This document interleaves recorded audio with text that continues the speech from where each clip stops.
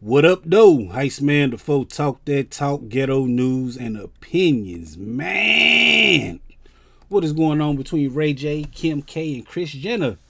For starters, Kris Jenner, she came out and did a, I think she was on James Corbin's show, and she took a lie detector test, asking about the tape. Y'all know the famous tape, man, between Kim K and Ray J.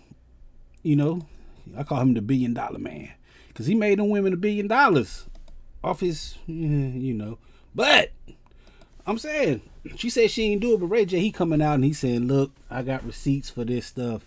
I'm going to let y'all know that I really, you know, that she was the mastermind behind this. He said there's 3 tapes. He says 2 in combo and 1 in Santa something. I don't know. But he got the receipts for it because he got paid for it. And he said that she the one to put it out.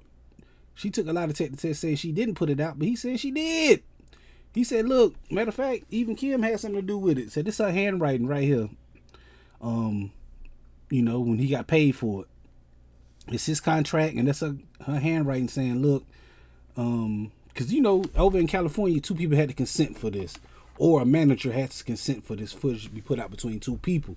And he like, look, the mama's behind it. So she came out there lying. He ain't doing nothing but defending himself because everybody's saying that she did it, he did it, or something like that. And he was like, look, we all had a part in this. It was me, her, and the mama.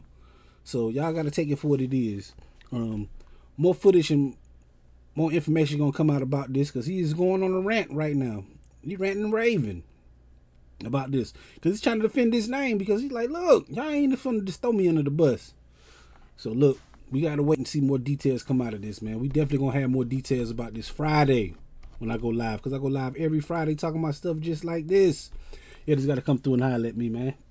Hit that like button, the comment button, the share button, the subscribe button, the notification bell. All them good buttons you got to hit to get this pimping that I'm putting out when I put it out. And like I said, I go live every Friday at 9 p.m. Come through, join the conversation. Tell me, what do you think about this?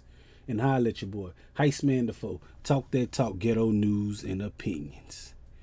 Peace.